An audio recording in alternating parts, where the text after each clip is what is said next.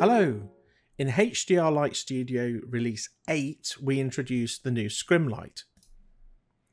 The Scrim light allows you to produce the studio lighting effect that photographers use, where they have a sheet of material and they shine a light behind it to create a diffuse lighting effect. With this, you can produce loads of different lighting effects with lots of nuance and subtlety that you can't easily get any other way.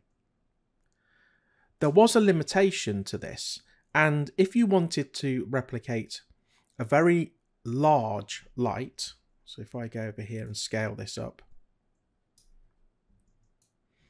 with a scrim, which often happens to create a big soft area of light, this could be quite hard to control.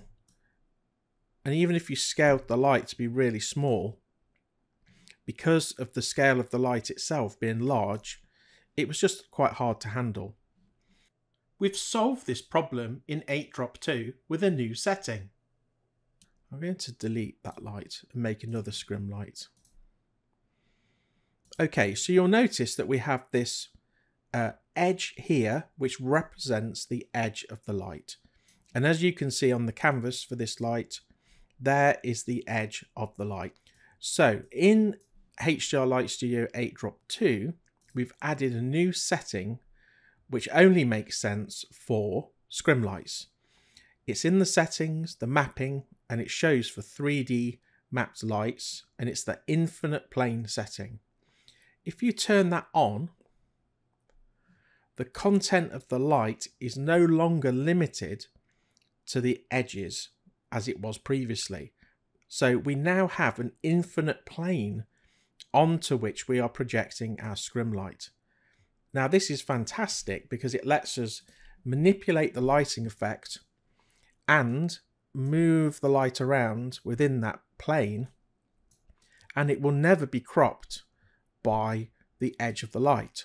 So this means you can get really great lighting effects, soft lighting effects now using the scrim light because there's no constraints on the edges.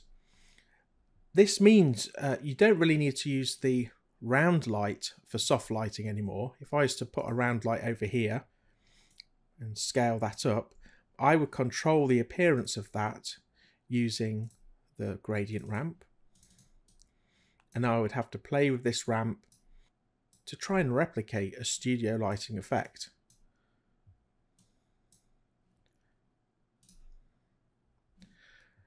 But I don't need to do that now, because now I can get these effects. I just change the sides up to 25 so it's a circle, by just physically manipulating an actual light. And the great thing is it's energy conserving. So as I move the light closer, we get a much harder lighting effect.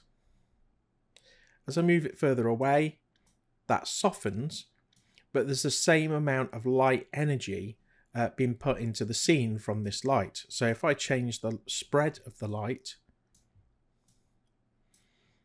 we still have the same amount of light on the map, but it's just less concentrated.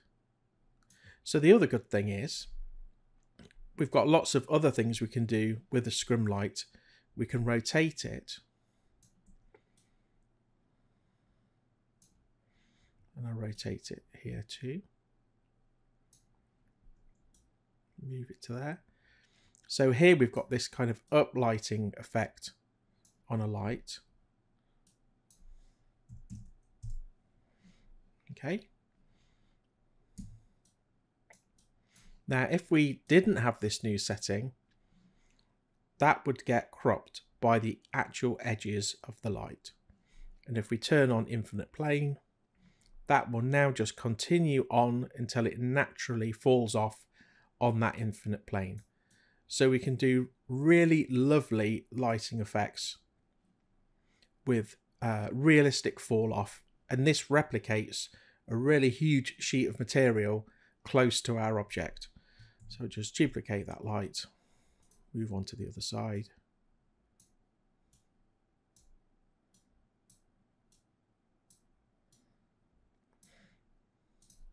And then we can always move that effect anywhere around on the plane even totally outside of the square where we normally would have it. And you can see that effect moving around that plane. So that is the infinite plane setting to use with Scrim lights. You'll see it on the light properties settings. When the mapping is 3D, you will see this setting.